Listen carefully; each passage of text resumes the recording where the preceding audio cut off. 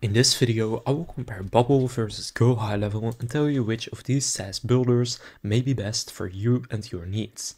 So I have experience with both of them, and I currently actually use the GoHighLevel SaaS Pro plan, and in this video I'll just explain their differences and tell you which one is best depending on your needs and experience. So Bubble is basically a full stack no-code app builder that allows you to build apps, and that could be some kind of a software that you sell to businesses. Now GoHighLevel's SaaS Pro plan, on the other hand, is just a white label of GoHighLevel, and you can resell it as your own software. Now there are quite some people that are doing that, and mainly the people will just focus on one aspect of GoHighLevel, such as the AI conversational bot, or their CRM, or calendar, or funnels, and resell that to businesses. Now there are people making hundreds of thousands of dollars in monthly recurring revenue by doing that. Now on Bubble there are also a lot of apps being built.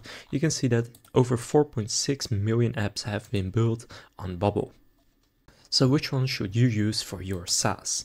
In my opinion, if you have no coding experience, even though Bubble is also no code, but if you just want the easiest option and the ability to really get started quickly, and even though it is easier, probably it is going to be better unless you want to have something really custom, but then go with GoHighLevel because it's just a pre-built package of softwares that is just really good and that you can resell at, for example, $97 per month.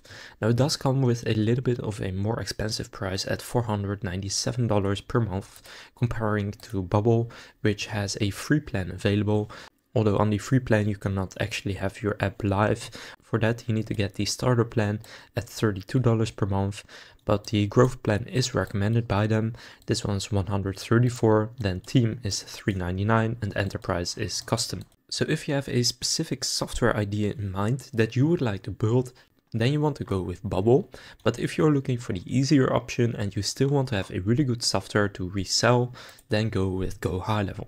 GoHighLevel on Trustpilot, I think it has over 3.7 thousand reviews with 4.9 stars out of 5. So people absolutely love it, and they will love it as well if it is under your brand, because it will basically be the same software, but just with the features that you are including, and also at the pricing that you choose. Now, if you want to build a SaaS using GoHighLevel, you will need to have the SaaS Pro plan, and you won't find this on their usual homepage, so I'll leave a link to this page down in the description, and you can claim a 14-day free trial if you'd like to.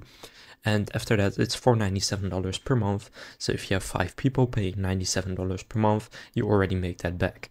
But this is just a flat fee. You don't need to pay extra for anything.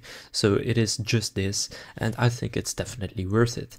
However, if you want to build something really custom, and you don't mind it taking a bit of time to build out your app, but you are looking to really build a really custom software again, then go with Bubble.